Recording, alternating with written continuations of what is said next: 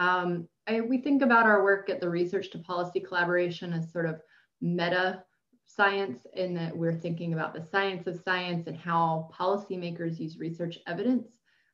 This work was later also supported by a William C. Grant Foundation and National Science Foundation. We're really excited. I'm going to give you guys some preliminary data today, and we have conducted 50 randomized controlled trials so far on science communication strategies.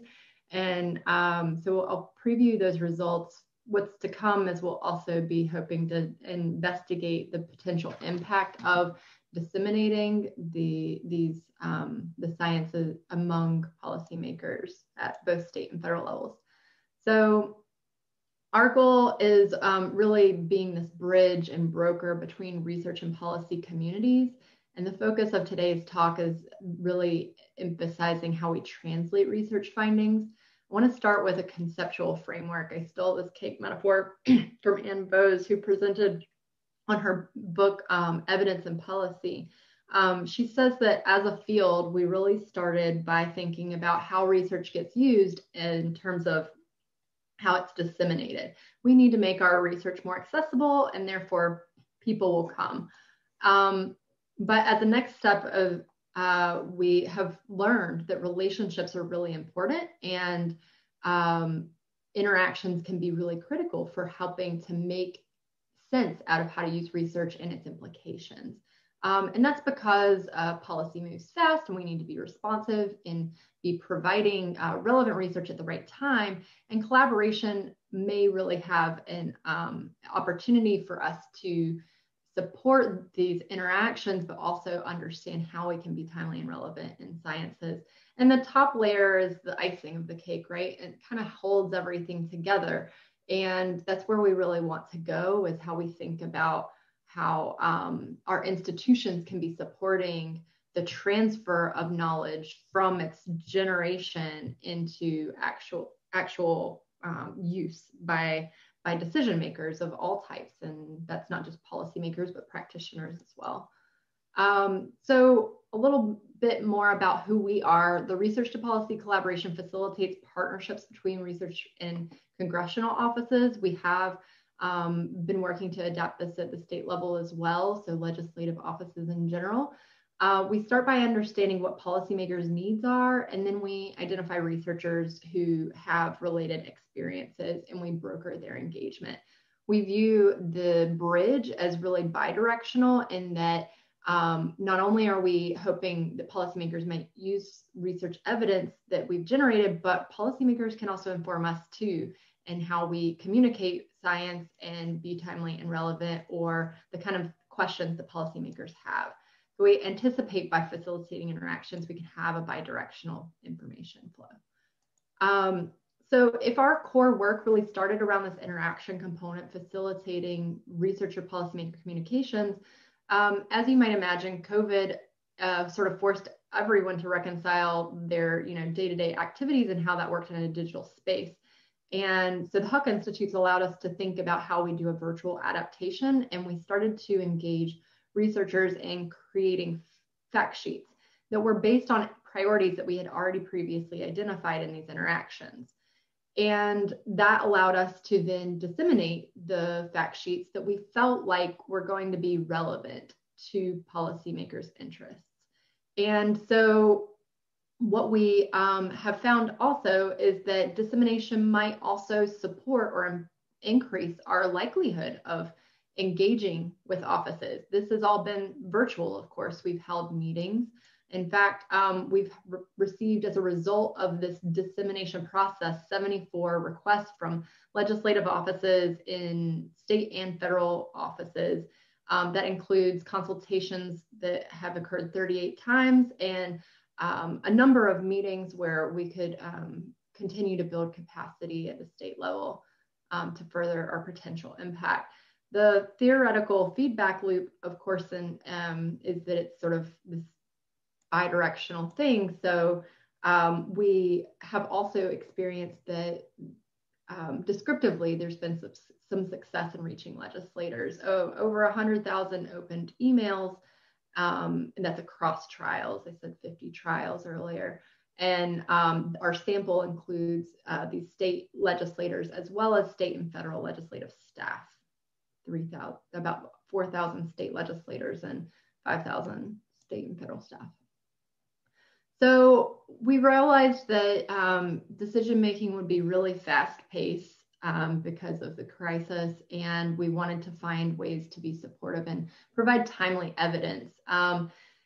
Because there's not like an evidence-based practice to addressing a novel virus, we needed to draw upon what was best available knowledge. I think some of the theoretical frameworks that Greg and Mark presented, helping them to think about their own research, it helps us also think about, well, what might be going on in the way of the intersection between social issues and the current dilemmas caused by social isolation or shutdowns and things like that.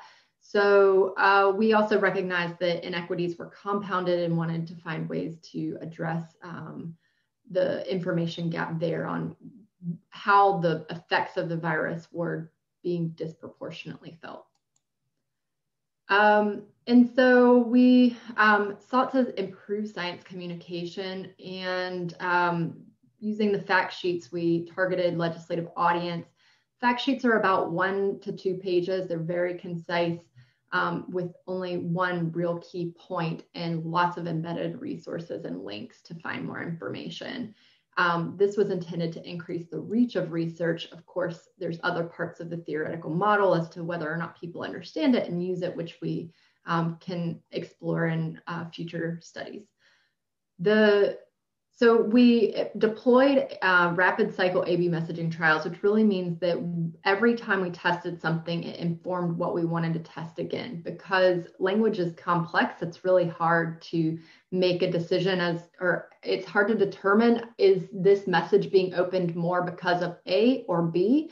Or what if we reframe it and test that same theory again in different ways? And so replication has been very important for us to deepen our understanding. We're drawing theories from social psychology, such as persuasion tactics, use of research evidence theory, including how do we improve our perceived relevance. And these types of tactics have been also explored primarily with advertising marketing research, but how can we use that for social good in the science of science?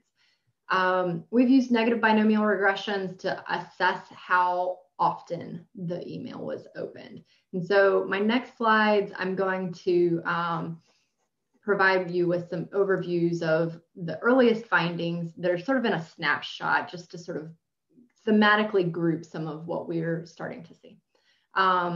The asterisks will indicate significantly better open rates unless a click rate is noted. Most of our trials to date have manipulated the subject line with the intent of affecting open rates. So therefore, we don't actually expect to see a lot of difference on the click rate yet in the stage of our study. Just to note the difference here, open rate is really about, did they open the email based on the subject line? Whereas click rate is, once they're in the email, did they open the fact sheet itself? So first we wanted to think about, all right, well, what if we personalize subject lines? And personalization for policymakers can look and feel different ways. We can say their name, we can say their state, we can say their district. And so we have these 3 trials that we're providing results here. In trial 1, we really were thinking more globalization. Is a global perspective versus an American perspective versus a state perspective going to be most opened? And what we found was that the state was more successful, and the same was true in a second trial where we replicated. And in fact, we also found that the name was successfully more likely to be opened as well. Now, you'll also note that the name of the legislator and the name of the state are earlier in placement in these subject lines, whereas in the third trial, we did not have a significant finding. But what was noteworthy about this contextually is that we had a very high open rate for police community relations. Overall, it was much larger open rate than what we usually see. And so our ability to detect change may be muted. So Taylor, we're at 5 minutes. Okay. So let me fly through this a little bit just to kind of give you more snapshots. So classic persuasion theories from social science, we've overwhelmingly found that persuasion tactics have not worked with this population. And what we're thinking is that it may trigger some perception of insider versus outsider bias, where if it's an advocacy organization that may be trying to manipulate policymakers, they may be more likely to click and open things that are more neutral. This allowed us to shift from a newsletter format to a grassroots format. This whole theory also informed us testing, okay, well, what if we don't move away from this really advanced newsletter format, and found that they were opening the plain email rate 24 times more. And when we moved to a completely grassroots format, which you can see is just like, I'm a researcher, I sent you this thing, had 26 times more clicks than the newsletter. So it definitely informed how we approach this going forward. We've also tested messages on inequality, where we found that that problem frames and things that potentially elicit more emotion may be performing better and being opened more often. And that includes things like we have found that social disparities was performing, was opened more often than more neutral frames. We had some mixed findings here as well in a second trial. We didn't actually see inequities, but again, you see how this is placed, the manipulation is placed at the end of the subject line. And so we need to better understand if we're diluting our effect by the placement of the manipulation. Whereas we saw the words oppression perform better than some of these other frames, and perhaps that's even just more widely recognized and understood, and emotionally triggering is oppression as opposed to a reframe like unequal threats. We tested again, we saw threats over solutions. And so that allowed us to actually, sorry, I feel like these are a little backwards. We had 2 subsequent theories after that. We were like, okay, well, maybe it's about emotions. And what we found is that explicitly referencing emotions did not have an impact. But we again see that there's more traction on this concerns frame. And we found that the evidence on police reporting was performing better than empathy. So maybe emotions are not actually as potent for this audience. It's important to remember that this is a policymaking audience, so it's not the same as other messaging work that's been done with general population or segments of the population.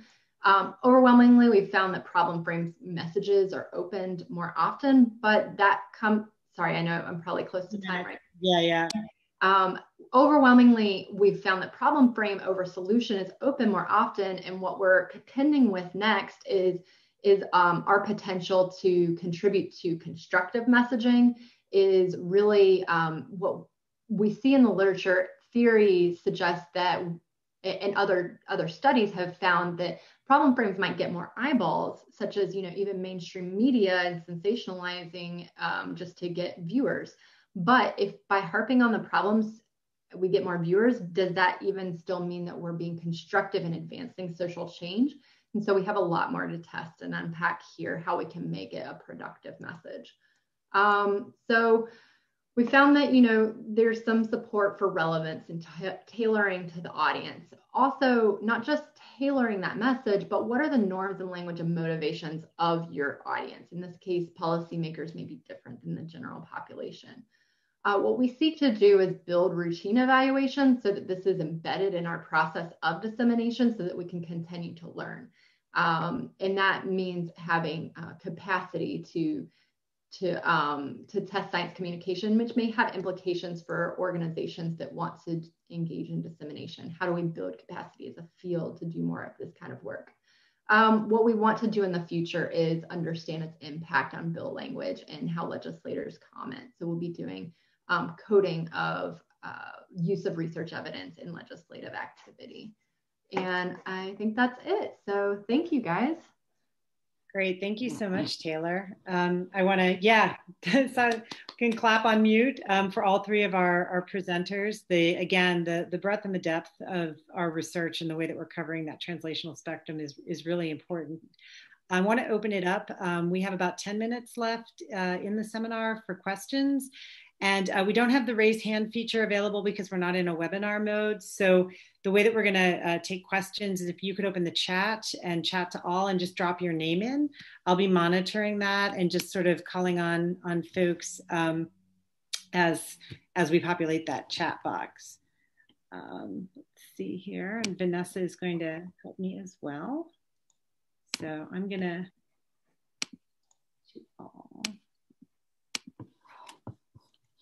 just put questions here. And then one thing that I observed is the through line of relationships and relational quality in all three of the presentations. So I just thought that was really, really interesting.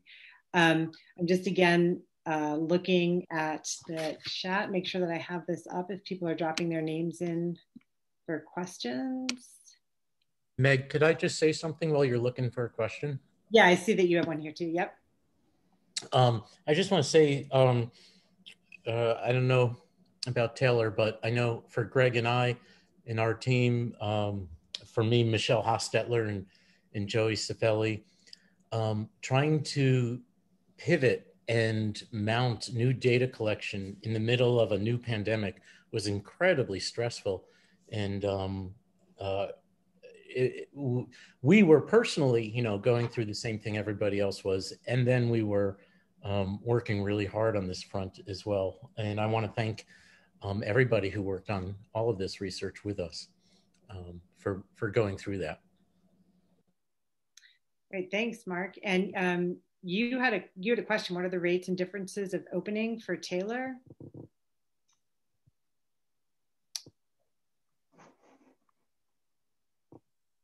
Sorry, what are the differences in open rates on? Yeah, Mark, do you want to restate that question, the rates and differences? Yeah, Taylor, you told us which ones, were opened more, clicked more. I was just wondering for a general sense of what the baseline rates were and how big the differences were. Good question. And it varied a bit by sample. So you guys may have noticed we had some of the police work woven into that because, 2020 has been complex and multiple phenomenon happening that have been relevant to national policy. So we strove to adapt to incorporate some of that. So for instance, anything that was related to more of a judicial lens, we had a smaller sample. I will say that for our primary sample, the COVID research has gone out mostly to health-related committee staff and legislators. And that has, our sample there is about 8,000. And once we moved away from the newsletter, because I said 26 times, it was serious difference. Once we went into this grassroots format, we see that open rates of the actual link are oftentimes between 400 and sometimes 800 times. And the folks working with us like to say, that would pack any conference room, right? And so I think on the lower end, we've had fact sheets opened a few hundred times. But it's really exciting to just get people's work out there, even if it's just being clicked on for just a second to see the headline.